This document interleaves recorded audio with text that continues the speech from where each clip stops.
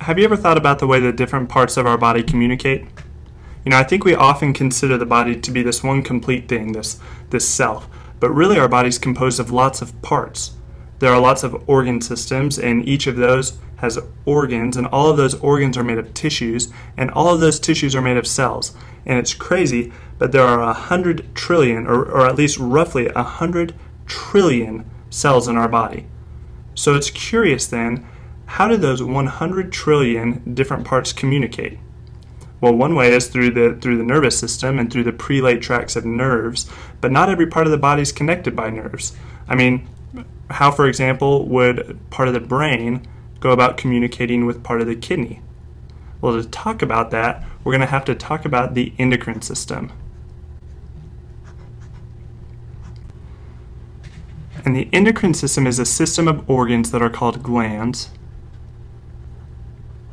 And these glands secrete little chemical messages that are called hormones.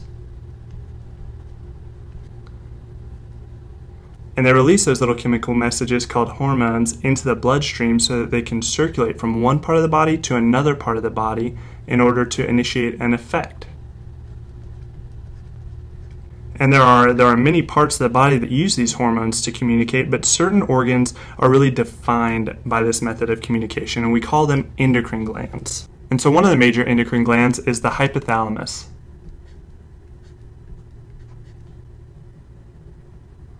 And the hypothalamus is located right here. It's a member of the forebrain, and as a member of the brain, it receives a lot of those signals that we talked about from the nervous system. So those nerve signals are funneling into the brain, and the hypothalamus then, as a kind of dual member of the endocrine system, funnels those signals into the pituitary gland. And so because it plays that dual role between the endocrine system and the nervous system, it often gets taglined as the control center of the endocrine system. In addition to stimulating the pituitary gland, the hypothalamus actually makes some hormones itself also, and so it makes ADH and oxytocin. And ADH is antidiuretic hormone, and it's a main regulator of our fluid volume in our body. And then oxytocin is a hormone that stimulates the uterus to contract for females during pregnancy. And so that's the hypothalamus, member of the brain and member of the endocrine system, where it all begins, the control center. And then right below the hypothalamus is the pituitary gland. And the pituitary gland is located right here, dangling right below. And so the hypothalamus is about the size of a grape.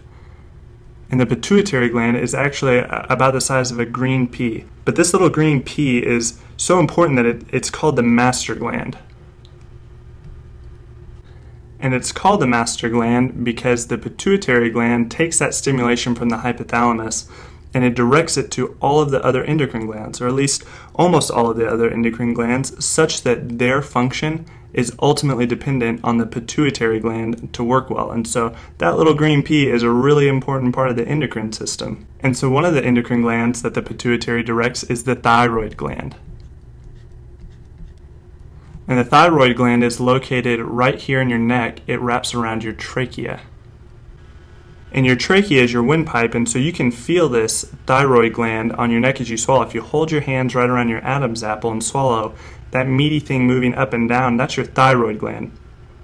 And one of its main jobs is regulating your body's metabolism. And it does that through the thyroid hormones T3 and T4.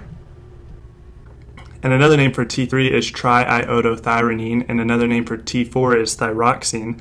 But the thyroid uses these hormones, the thyroid hormones, to stimulate the body's metabolism, which is crucial because that's how our body gets energy. And then right behind the thyroid gland are 4 spots known collectively as the parathyroid. And the main role of the parathyroid is regulating our body's blood calcium level. And the level of calcium in our blood is hugely important because calcium does a lot of stuff in our bodies. It's involved in muscle contraction, it's involved in bone growth, and all of those functions are really sensitive to the level of calcium that's floating around in our blood. And so the parathyroid glands, those 4 spots on the back side of our thyroid, regulate calcium through the hormone parathyroid hormone, or PTH. And then moving down the torso, we have the adrenal glands. And the adrenal glands are located right on top of the kidneys here. And they're called the adrenal glands because they're adjacent to, or right next to, the kidney system, which is called the renal system in medical speak. But we really need to further divide the adrenal glands into 2 parts, the outer part and the inner part. So the outer part is the cortex, and the inner part is the medulla. And the reason for the distinction is that the inside and the outside of the adrenal glands have 2 different functions. And so we'll start with the outside, or the cortex, and that's where the steroids, the adrenal corticosteroids, are made. And 2 major examples of steroids made in the adrenal cortex are cortisol and aldosterone. And cortisol is one of the body's stress hormones, so it functions to increase blood sugar in times of stress, so we have energy. And it also has some anti-inflammatory functioning. And then aldosterone is one of the major regulating hormones of our body's blood volume and how much fluid is in our veins and arteries. And so that's the cortex. And then the medulla makes a class of hormones called catecholamines. And 2 major examples of catecholamines are epinephrine and norepinephrine. And I'm going to shorten those as epi and norepi.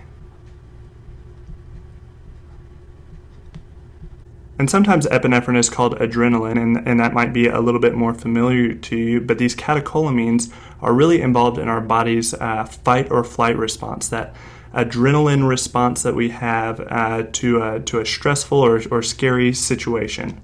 And so the medulla and the cortex make up the adrenal glands, but moving down the list and down the body, we have the gonads. And in females, those are the ovaries. And in males, the testes. And the gonads release the sex hormones.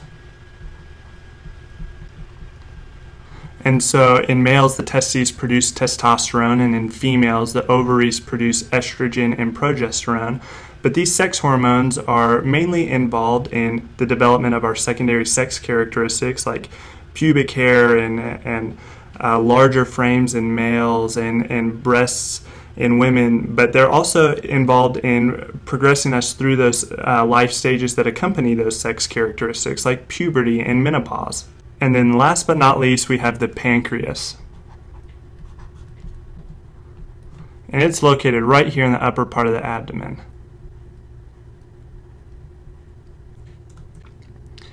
And I saved the pancreas for last because it isn't involved as directly with the pituitary glands as the other endocrine hormones were, but it still uses those hormones to stimulate an effect in a different part of the body. And the effect that the pancreas stimulates is control over the blood sugar. And it does that through the hormones insulin and glucagon.